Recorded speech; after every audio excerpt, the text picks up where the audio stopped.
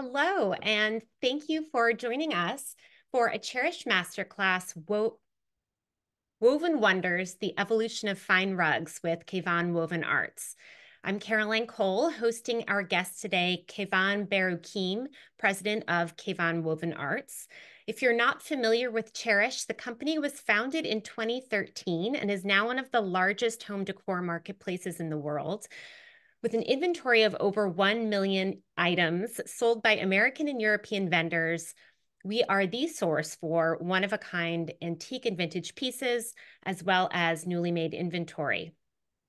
A big welcome to the Chairish trade member audience. My role is with the trade team here at Chairish. I work with designers across the East Coast, assisting with sourcing projects on the site. I'm delighted to introduce our guest, Keivan Baroukim, president of Keivan Woven Arts, a retailer based in Buckhead, Atlanta, Georgia. This business has been in operation for 38 years, and Chairish has been lucky to list their inventory for the past 8 years. They specialize in decorative, antique, and modern rugs. Please keep in mind that many of the rugs shown today are available for purchase. Keivan himself comes to this field from a background in academia that is highly analytical. He has advanced degrees in industrial and systems engineering and math and computer systems, in addition to training in art and design. He has intimately studied the rich history of rugs over the past 38 years and established himself as a singular source for unique pieces. At Keivan Woven Arts, they believe that rugs are artwork for the floor, and we could not agree more. I'll hand it over to our guest. Thanks for the introduction, Caroline. It's good to be here. We are going to briefly examine the designs of early carpets, explore the story of earliest carpets ever discovered. Then we move to the evolution of designs and discuss how designs, colors, and trends have changed during the past centuries. Hand-knotted rugs are among the very early forms of fine human crafts. Up until the mid-20th century, however, the origin of the first carpets that were made remained a mystery, including the time period, structure, and the original designs. In the study of ancient Persian Empire, there are mentions of magnificent carpets in Persepolis made of jewels and precious stones, which was cut to pieces and taken as a prize of war upon the fall of Persian Empire. Needless to say that no trace of this carpet has ever been found, though it would have been nice to have a small piece of it. The discovery of the fragments of 9th to 12th century demonstrates hand-knotted carpet rugs with random designs. These early versions display designs with primarily straight or angular lines, likely were they made by nomads that merely got their inspiration from nature. In 1949, archaeologists working in an ancient Scythian prince gravesite in Siberia, Kazakhstan, excavated this carpet. This is the most significant discovery ever made, this carpet. This is the most significant discovery ever made, as discovered this date back to 400 BC. Next slide, please. The design elements of this carpet are clearly in line with the remains of the old Persian Empire palaces in Persepolis. Upon examination, this carpet is a testimony to the presence of organized hand-knotted carpets 2,500 years ago, and show how well made this carpet is. This carpet is currently at St. Petersburg Museum.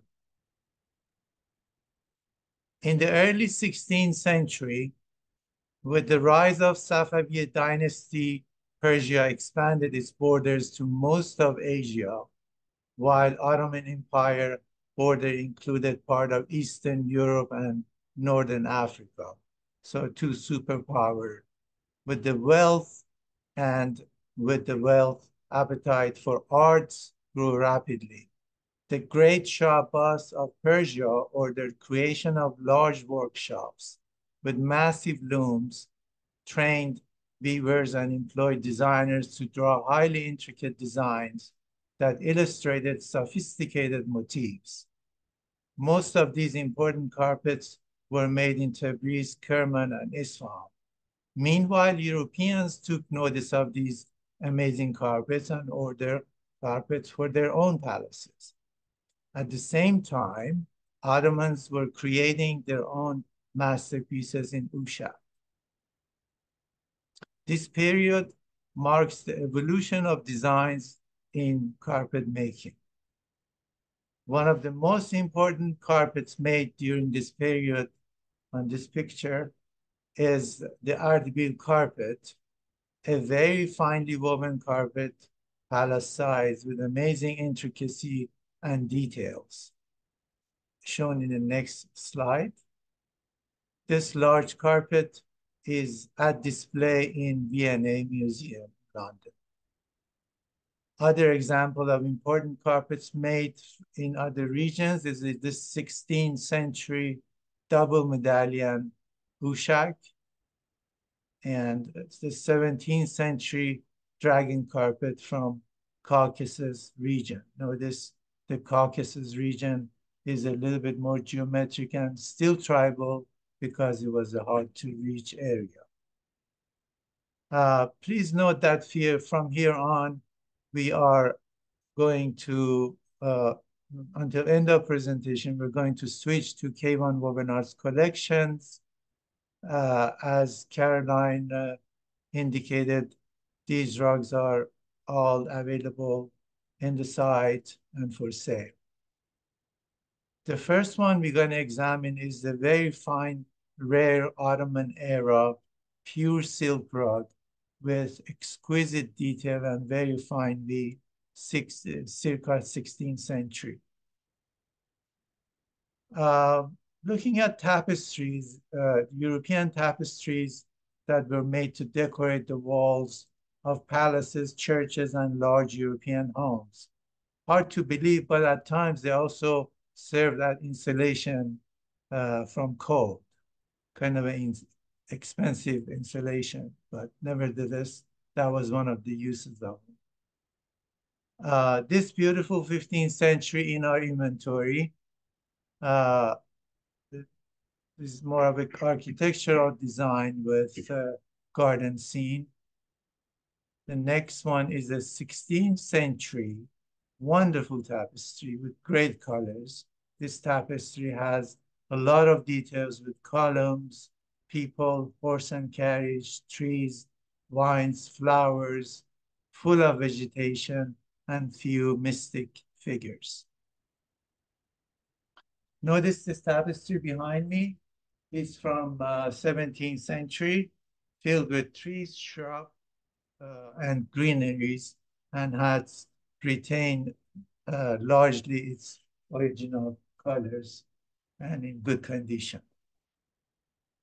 This is a French aubusson from mid-19th century. French also made savonneries, next image. And Spanish rugs. Spain was one of the first European countries to make carpets. We're going to talk about Caucasian rugs that we looked at the 17th century from Caucasus. Caucasian rugs were made in the Caucasus region, which is between the Black Sea and Caspian Sea, mainly in the countries of Armenia, Azerbaijan, and Georgia. We should note that early Caucasian rugs are mostly collector pieces.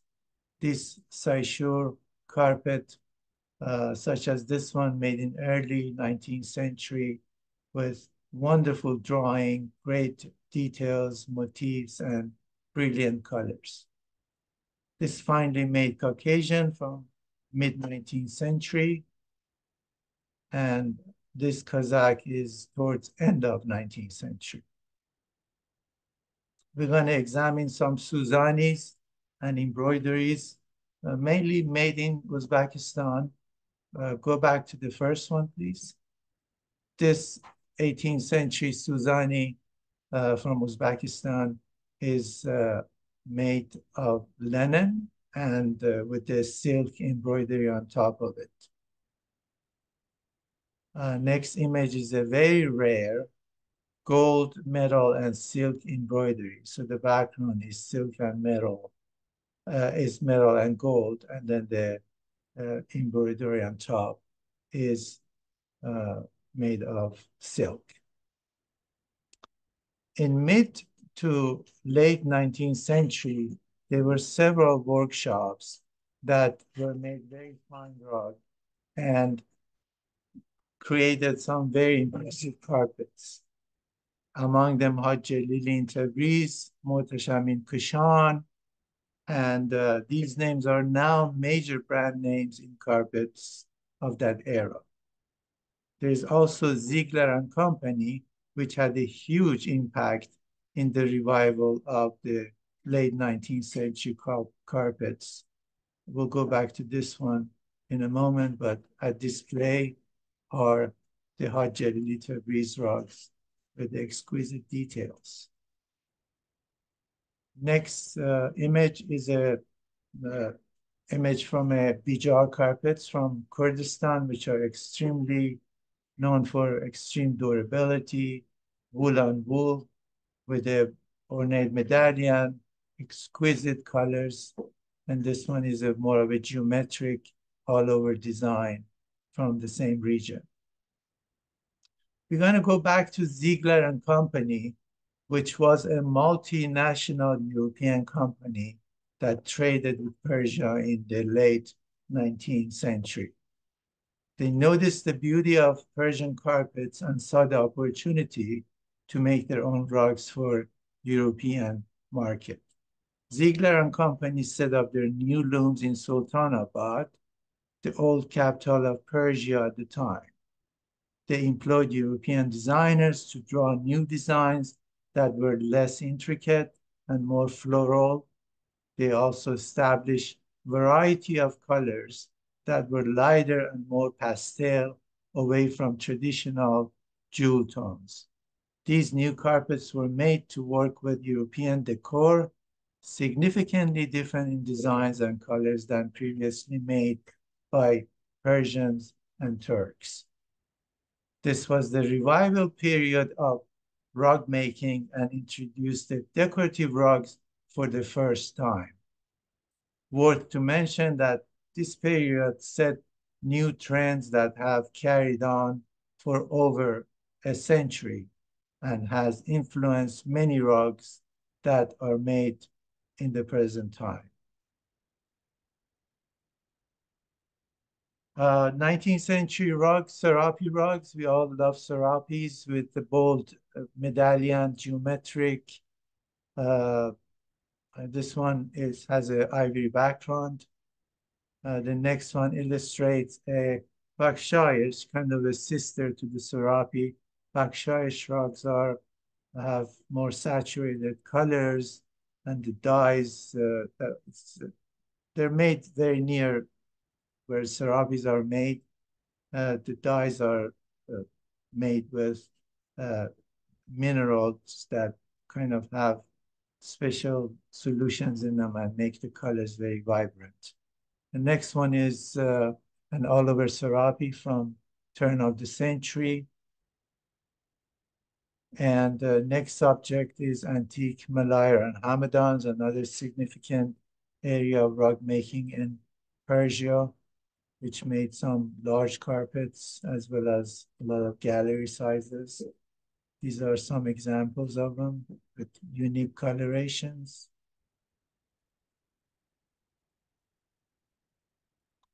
And Kerman, we are familiar with Kerman as one of the major centers of fine rugs. This is a Lavar Kerman. Lavar is a small village, or was a small village near Kerman, which made very fine carpets. This next carpet is an antique Tehran carpet, the capital of Iran, with Persian blue and saffron dyed border, with beautiful colors and amazing details with birds and deers, peacocks, and lots of interest inside the field. We're going to go back to late 19th century Ushak rugs that were also influenced by European rug makers. Newly designed Ushak rugs, very different from their traditional designs, took off in the late 19th century and well into early 20th century. These Ushaks had more unique variety and coloration than that range across the spectrum. This one, you could see the French influence on this very large Ushak. Next one, kind of a green and coral tones. This is a saffron, yellow saffron background with the bold border. Another square shape. This is a little unusual because it's more of a saturated tone, but a very fine early Ushak. This is what we see most from Ushak, this coloration. And this last one is a Angora Ushak. Angora Ushaks are highly prized for their quality, made purely of Angora wool, which is the best material that can be used, also very pricey. This image shows an antique khotan, a very large one with a pomegranate design with beautiful colors. We're going to look at American hook rugs. This one is a significant piece because of its drawing, the coloration, and also that it's a large rug. This American hook rug showcases a children's nursery rhyme. Next one, yes. And mostly a custom-made rug at the time. American hook rugs also made figures like dogs and birds, and this is a hunt scene with a dog and some of the birds like pigeons and variety of birds around it. Also Native Americans made flat fee rugs, mostly known as Navajo, but not all Native American rugs are Navajo. This is an example of it. Vintage rugs are rugs that are made between 1930s and 1970s. We carry a very large inventory of vintage rugs of various types and origins. Vintage rugs are one of a kind and can be very unique. You just have to really look for the most distinct ones to find them. Finding good rugs in general is really a 24/7 job for our buyers all across the US, Europe, Turkey, Afghanistan, India, and more. So these show some of the vintage Turkish carpets from various regions. This is from Eastern Turkey, rugs that display here. Gallery size runner. We know Moroccan rugs that are also vintage from mid-century, coming mostly known as Beni Orain, but different tribes make them. This is definitely the inspiration of that rug was from the mountains and the hills. This is a Swedish carpet from mid-century,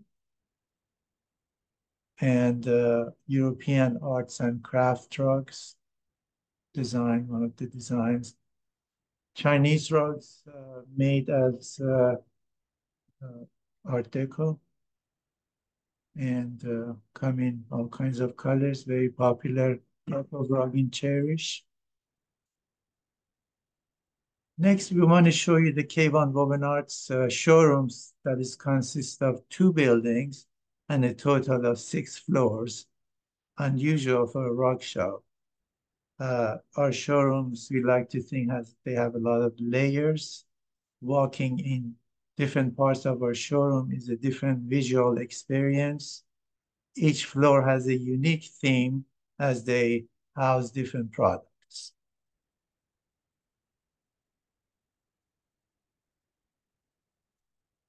Next are flat weave, which include embroideries and then paneled rugs. The first one is a paneled rug that has been put together to make a large piece.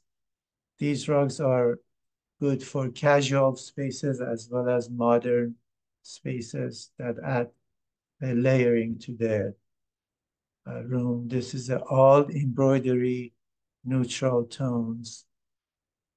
And this one is half kalim, half embroidery. Next image shows a paneled designed rug. These are all vintage, brown tones with the zigzag, horizontal and diamond shapes. And this is another diamond shape with very bright colors. This is from 1960s. We're going to switch to the Angora Ushak, which talked about is one of the most sophisticated type of rugs made are these newly made Ushak rugs that are great alternative to the expensive antique Ushaks. And plus antique Ushaks sometimes don't offer the colors that these rugs have. They are made with Angora wool together with old wool to maximize their authenticity and create the texture of antique Ushak rugs. It takes an average of 1 year or more to complete one of these carpets. Next one is modern Khotan, which is replica of 18th and 19th century Khotan and Turkestan rugs. Next 4 slides.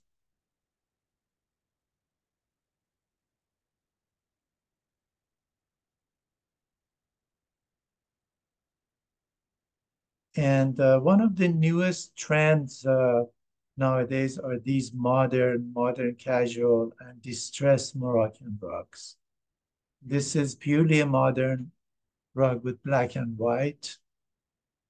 Next image is a pure silk distressed modern rug.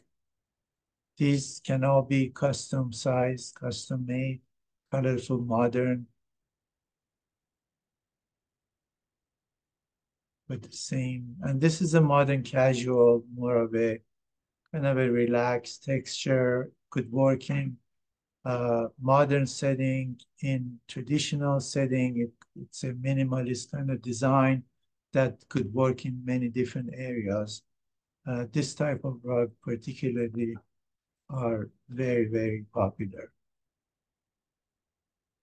And some with more designs and elements in it, off-centered. They are made in runners and diamond shapes, greens, pinks. The next subject is Scandinavian designs, which are remake of the late 19th century and early 20th century fabric designers of Scandinavian.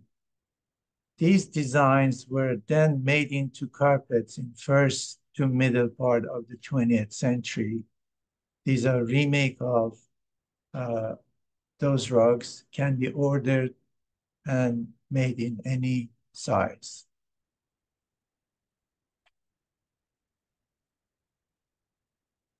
I want to thank you all who joined us today, and Chairish for the opportunity, for providing this opportunity for us to be here. We are proud to be one of the leading companies for the finer and more unique rugs in the United States. We have nearly 2,500 rugs on Chairish. I invite you to look at them. I also invite you to visit our website to see the extensive collection of fine rugs we carry. And with that, I'm happy to take or answer any questions. Thank you. That was a wonderful overview. I particularly love hearing about the historic examples. And we already have a few questions. And one that I think is most important for our audience, I want to ask, what constitutes a fine rug to you? What factors should our viewers consider when they are shopping for a rug? That's a good question because while it's subjective, there are definitely several factors that are important in the quality of a piece. And most importantly is the quality of the wool, quality of the dyes, and expert workmanship, how well the rug is designed, and finishing touches and all the detail work that goes into it determine how well made the rug is. After all, rugs are work of art, and the overall beauty and artistic execution of the rugs impact both the quality and overall value of it. It is worth to note that while having more knots per square inch could be a plus, it's not always true that such rugs are better rugs, as if, for example, quality of wood is not good, the number of knots would not really matter. Thank you. That's a great answer. And related to that, another question is why invest in a finer rug? And because there are so many accessible options out there, especially on the internet, why should buyers look to a fine quality rug instead of something more economical? Well, in my opinion, which of course is unbiased, uh, finer rugs give the room a better look. Many lower grade rugs could give you the color to work with your room, but the fine rug is most certainly elevate your design and make everything on it or around it look better and finer. Also, a finer rug is more durable. So when people say, is it high traffic area, I don't want to invest in a finer rug. On the contrary, finer rugs, finer made rugs are more durable. They clean better and more likely to be used again and again as you change your decor. Also worth to note that fine antique and vintage rugs are more organic options and earth-friendly and have passed the test of time. But in any category, I encourage whatever you choose, try to get the best quality that the budget allows.